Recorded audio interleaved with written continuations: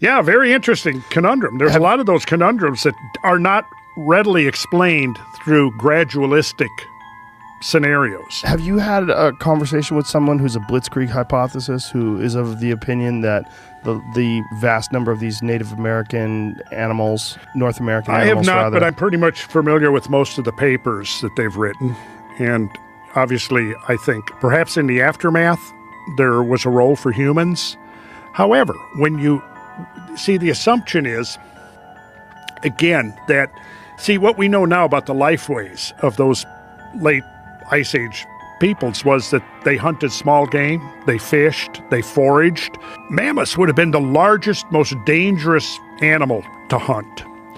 And when you think about the fact that if you look at the estimates for total global population back during the late Pleistocene, ranged from 5 to 10 million.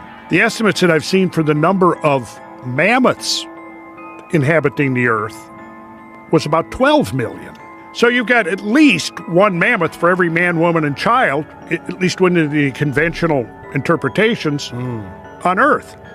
Now, how do you exterminate not only the woolly mammoths, but the woolly rhinos, the mastodons, on and on and on and on? American lion. Yeah, exactly. I just don't think it makes sense.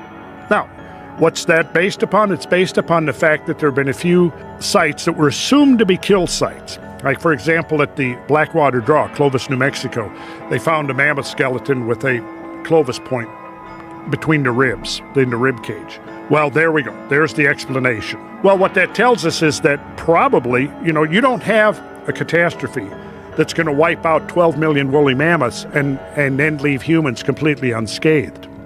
We see the Clovis culture basically disappearing at the Younger Dryas boundary.